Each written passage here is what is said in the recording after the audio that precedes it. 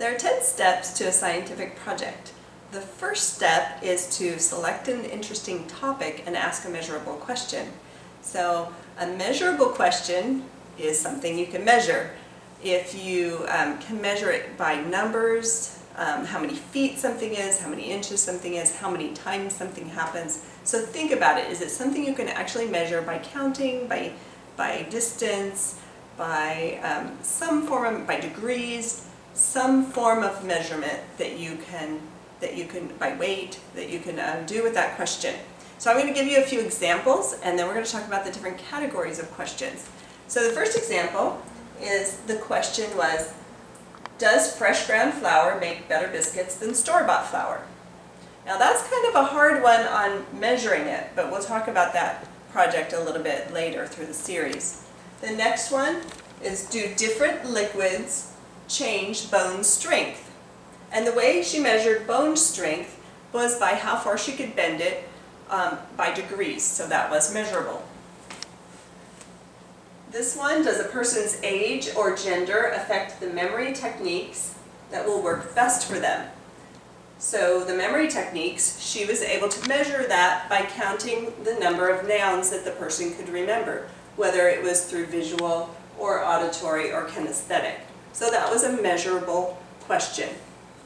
Down here, does the weight of the paper affect how a paper airplane will fly? That is measurable. You measure the distance of how far the planes could fly with the different weights of paper. On this one, the question was, how fast will ice melt on different surfaces?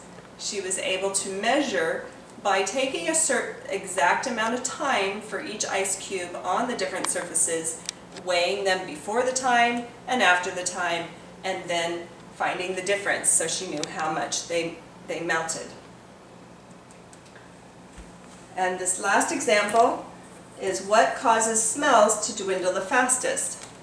That was also a hard question to measure, but she was able to measure it by timing, by smelling an item and timing how long she could smell it before the smell went away, and that's called olfactory fatigue. So she was able to measure that by the time. So different topics that you can use for the scientific method. The different categories are animal sciences, behavioral and social science, biochemistry, cellular and molecular biology, chemistry, computer science, earth and planetary science, engineering, electrical and mechanical, and that would be a scientific side of that, energy and transportation, environmental management, environmental sciences, mathematical sciences, medicine and health sciences, microbiology, physics and astronomy, and plant sciences.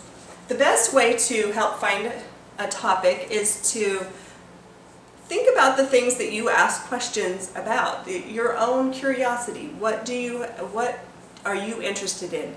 I like to, whatever the age of the students, I like to encourage them to go to the library when they come up with a subject.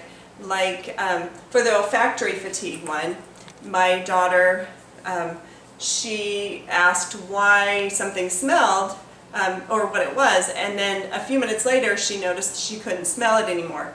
Well, I wasn't sure what that was called, so we went to the library and just found a bunch of books about the olfactory system and read about it, and I'm talking low-level books. I like to get the little picture books no matter what the age of the student, because it gets to the heart of a subject really fast. So one really good resource is the library, and just take whatever field you're interested in, get a bunch of science books with a bunch of pictures, get a real high-level view of that topic, and then decide if that's the direction you want to go with a question.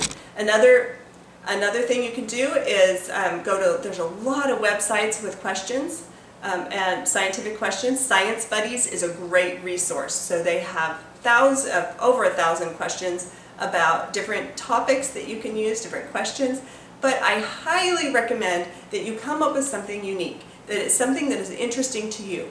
Don't fall into the pit of doing the same thing that 1,000 people have done. In other words, don't make a volcano. Too many science fairs, too many volcanoes. Try to come up with something that's unique to something that's interesting to you.